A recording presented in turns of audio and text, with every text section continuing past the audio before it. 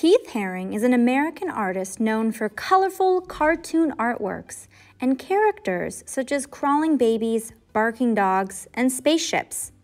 His bold lines, vivid colors, and active figures represent life and unity. Before becoming famous, Keith would draw every day on empty black pieces of paper along the New York subways.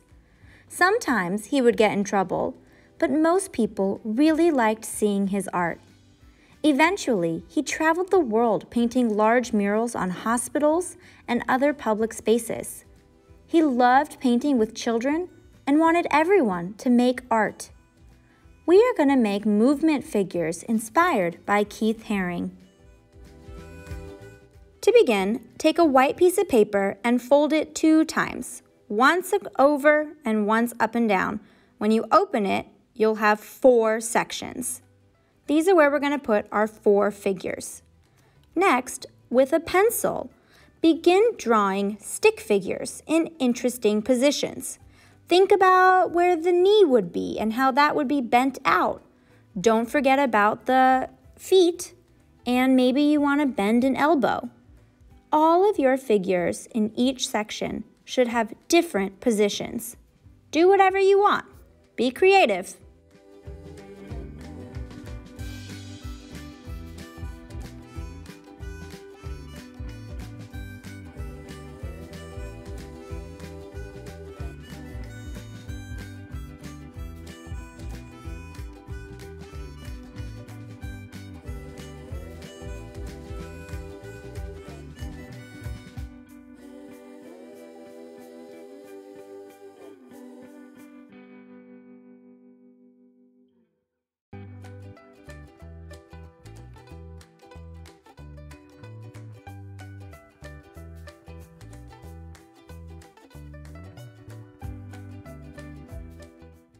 Next, use a black marker and after outlining the head, leave a gap where the neck will go and then outline around your pencil markings. So you'll notice I'm not touching my pencil. I'm going around so that instead of a single line, I create a body shape. So again, go around your head, but leave an opening for the neck. And from there, that's where you'll add the rest of your body. And your line, you'll go around and you'll connect to both sides of the head.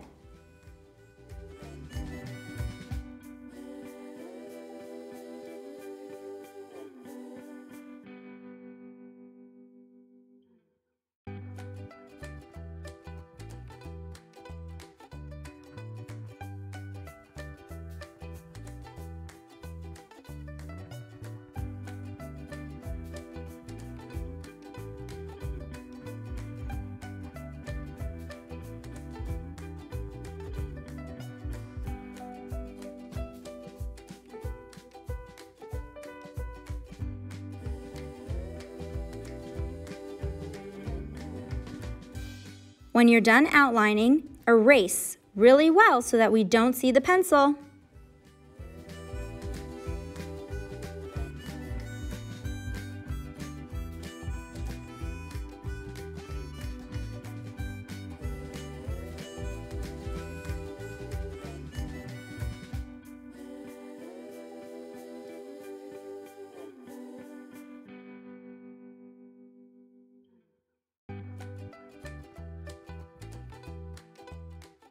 Now it's time for movement lines. Right now our figures look flat and they're just stuck in space. We're going to add lines around our figures to make it look like they're moving. Think about what you want to be moving. For me, I'm having that first figure tap his feet, shake his head, and wave his arm. You can do all sorts of different designs with your lines. Think about movement and how your figure is moving. Then draw lines nearby to show that.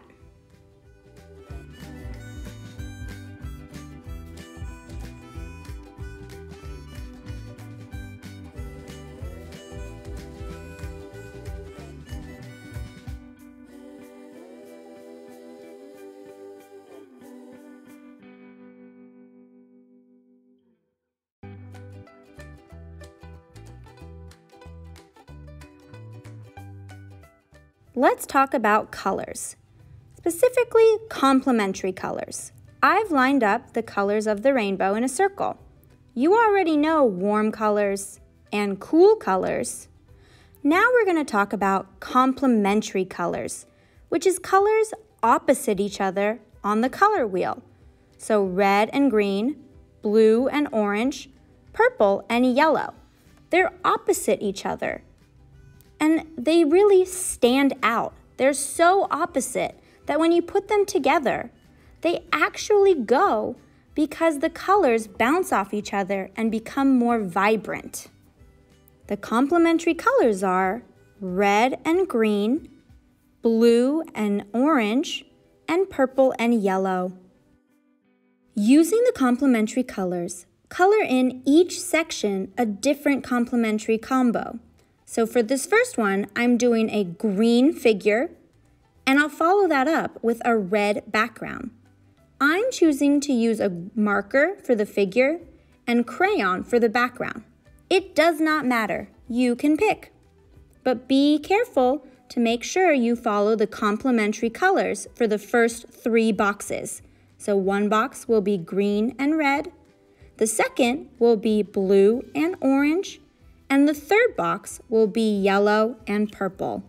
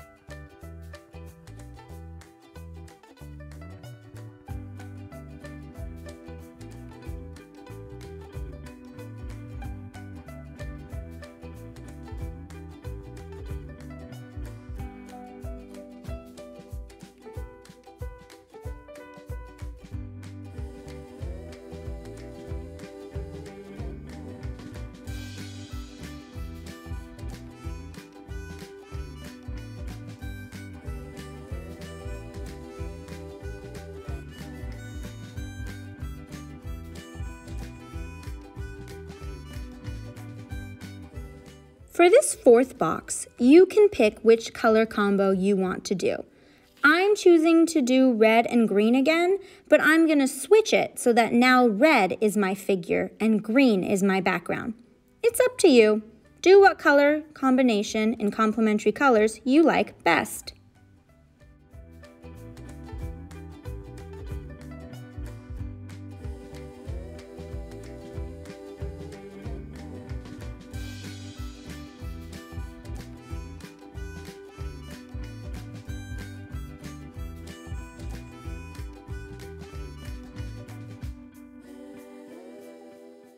There you have it, your Keith Haring complementary color figures. Woo!